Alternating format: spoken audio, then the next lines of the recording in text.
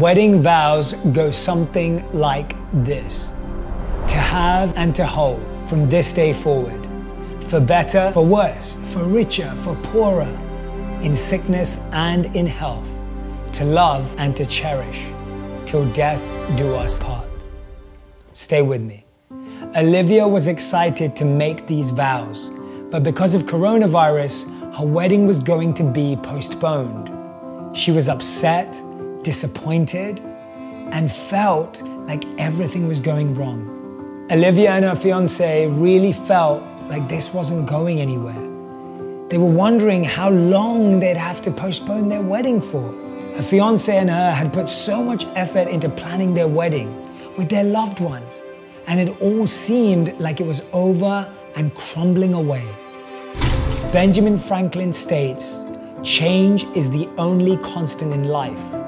One's ability to adapt to those changes will determine your success in life." Learning to deal with change is probably the most useful skill. Change is unavoidable.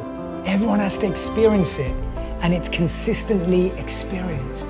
But we're never trained in school or college or at work how to actually deal with it. Thich Nhat Hanh said it best. He explained that we have this attachment to familiar pain. We'd rather go through something that we're sure of and used to than what he calls unfamiliar pain. Change feels like unfamiliar pain. It feels new, it feels fresh, and we don't want to take that risk because we don't know how it's going to feel.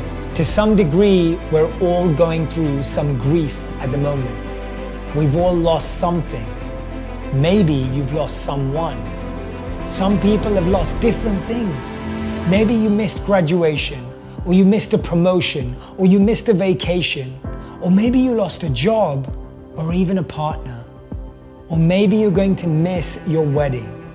The challenges people are experiencing right now are also that they may feel bad about what they feel sad about. That just takes your energy away from what truly matters. But Olivia and her fiance believed that their vows in sickness and in health applied to now. So they got into a church, printed pictures of their families and friends, and got married. Love is not cancelled. Joy is not cancelled. Togetherness is not cancelled. Friendship is not cancelled. Connection is not cancelled. And celebration is not cancelled.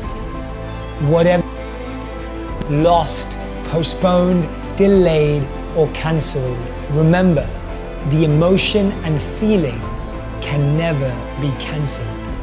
Celebrate that birthday. Celebrate that anniversary. Celebrate that wedding and that event in the best possible way you can. Don't stop celebrating, because celebration is about energy, not about anything else.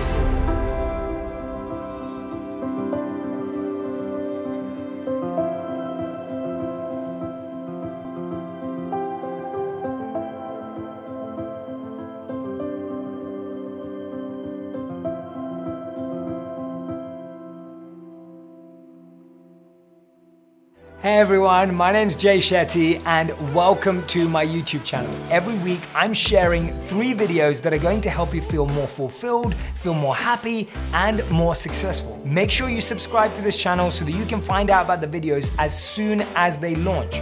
Press the like button and leave a comment, and let's keep making wisdom go viral together. Make sure you subscribe.